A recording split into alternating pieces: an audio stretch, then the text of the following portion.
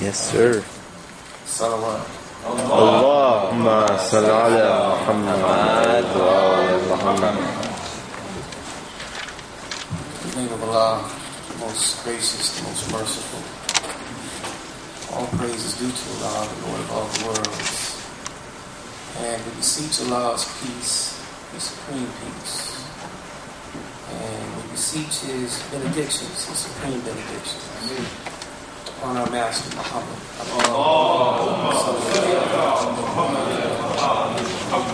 The Lord, an epitome of perfection for the ancient generations as well as the present generation. Ameen.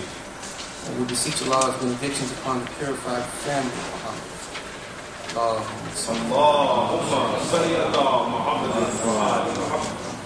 The topic of my presentation is on the history of Islam in the Americas. And, a lot of times when we study history, we look at history as nothing more than a bunch of dates and the names of people. But history it's something living. History is something organic. We study history not just to study the past, but we study history to understand our current state as well as to chart out our future. Islamic history in the Americas is especially important in this post 9/11 society because all too often when people think about Muslims and Islam in America, we look at it as a recent aberration as opposed to an institution, a philosophy, a religion, a concept that has been in the Americas, both North, South, and Central America, for several centuries now. Islam has been in the Americas now at least, according to some recent historians, since at least 800 AD. And during the course of my brief presentation, we'll see that what I'm talking about kind of touches on some of the other presentations. Touches on community, dawah, and education. It's extremely important to recognize that neither Muslims or Islam is monolithic. And Islam's expression in the Americas has been in front of many of us, but it's been a matter of whether we've recognized it or not. When we look at Islam in the Americas, we have to look at it in terms of three distinctive periods: pre-Columbian or pre-Columbus, and the colonization period. We look at the post-World War I era, and we look at the last few decades. Allah reminds us in the Quran to study history. He says, having not been traveled in the land and seen what was the end of those before them. So, as I go through this presentation, reflect on that verse, please. When we look at the pre-Columbian period or the pre-Columbian and colonization period, one of the legendary aspects about this period is the journey of the Malian Sultan, Abu Bakr II. He was from the Senegambia area. His empire was known as the Malayan Empire. And he came to the Americas approximately 1310 AD. According to some historians, he landed in the Mississippi Gulf. He brought a fleet of, two fleets consisting of 2,400 ships. Okay, and his soldiers, it appears, traveled throughout the American Southwest. Some headed up the Mississippi River. Others went into Central America as well as into South America. We have artifacts, and especially in Central America and South America, of Malayan sculptures. In particular, in Peru, around 1300 AD, was found a sculpture of a Malayan head, and the head is wearing a fez. Okay, so we know this is at least 100, almost 200 years prior to Christophe Colomb, his actual name, landing in the Americas. We also know from linguistical studies conducted by an art historian by the name of Alexander von Wachenau, who was a German art historian, whose primary historical emphasis was on art in Mexico, but he also delved into linguistics. And we know from the work of Dr. Ivy Van Sertima, who was from Guyana, that there are certain words in Native American languages in Central America as well as in South America that have Arabic words already in them. And they can date the time that these words actually were introduced into these languages. And those dates coincide with Abubakar II's fleet arriving in the Americas. We have Harvard professor, Dr. Barry Fell, who has conducted historical studies in the American Southwest, primarily in Colorado and Nevada and California, where he's found that there were actually Muslim schools that existed. He's found what appears to be North African, or actually Kufic calligraphy engraved in rocks. Okay, and then he also determined from his study that the Muslims were studying that. I have to tell you, the year that he's approximating is circa 900 AD. And Dr. Fell said that these Muslims were studying sea navigation, they were studying history, they were studying geography, they were studying fiqh.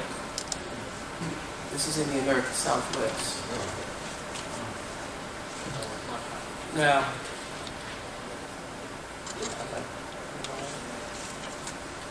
okay, all right. I'm going to try to wind this up, just to give you another example of the linguistic aspect as far as the Native American and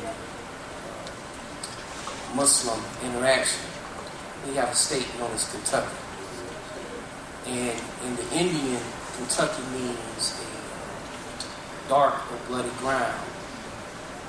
Dr. Fell noted that because of the way Kentucky sounds, it more closely resembles Turkish.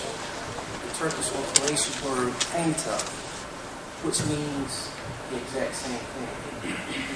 He also noted that when this word was introduced into the Native American language, which is approximately 1500 AD, that's about the time Ottoman sailors were starting to appear on the East Coast, North America.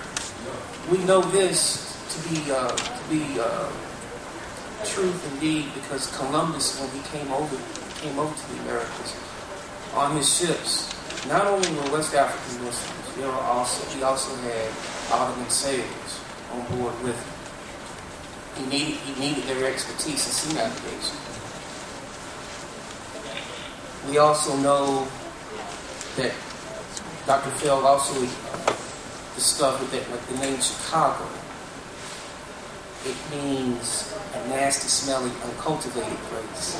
Okay, for those of you from Chicago, no offense. But this corresponds to the Turkish word Chicago, which means the exact same thing. We also see the appearance in Hispanic last names or Hispanic surnames in the American Southwest of a Muslim influence.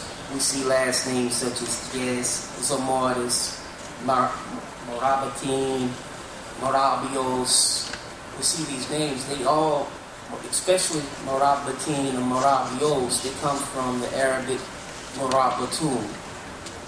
In particular, amongst the West African Muslims who came to America, we had what was known as Marabu amongst them.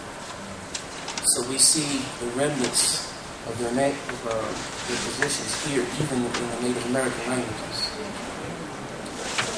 Now, going to the colonial period. The colonial period is an interesting period, especially amongst the Spanish. The Spanish had a big problem with the Muslims. Muslims were more prone to revolt. We're talking about slavery. The Muslims were more prone to revolt than some of the other slaves. So in 1526, the first anti-Muslim legislation was offered in the Western Hemisphere. The Spanish decided they were not going to introduce any more Muslims into Central and South America to be slaves. It was becoming too problematic. You had Muslims revolting in San Juan, Puerto Rico. You had Muslims revolting in Peru. You had Muslims revolting in Chile and Ecuador. Now, mind you, this is only 20 years after Columbus's introduction to the Americas. The first slave insurrection actually took place on the plantation of Columbus's son Diego. The Muslims, they ransacked the entire plantation. In fact, they ransacked the entire island of the Dominican Republic. And so because of that, the Muslims were costing the Spanish too much money. So the Spanish decided they weren't going to bring any more Muslims to the Americas. Okay. And then, but on top of that, the Muslims had this attitude that no, I cannot serve anybody other than Allah. Whether you are my physical master or not is irrelevant to me. There was an interesting dialogue between the Muslim slave and his owner. The owner asked the Muslim, why do you still choose to keep to this religion? I'm your owner. And the Muslim told him, he said, you're my owner in physicality only. I serve no one but Allah. Your presence is irrelevant to me.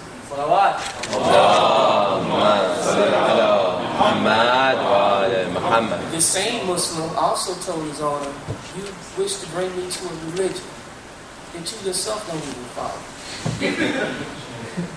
This was the attitude of the Muslims. You wish to teach me about Jesus. But the Jesus I know of, he doesn't drink wine. The Jesus I know of doesn't eat pork. This was the Muslims' response. The Jesus I know of wouldn't treat his slave in the manner that you treat me, and you wish for me to come to your religion. This was the Muslim attitude, and this is why both the Spanish and the Portuguese had very problematic issues with the Muslims. The English, they found out the hard way. In Jamaica, in Trinidad, in Barbados, Muslims began to revolt in the 16 and the 1700s, and which is why the English were one of the first to abolish slavery. They saw that it really meant nothing. There was no need to continue further with this institution. Okay. All right, inshallah, in the breakout sessions we can go further. This is a very interesting subject for anyone concerned to good books, Servants of Allah, African Muslims enslaved in the Americas, and the African presence in ancient America that came before Columbus.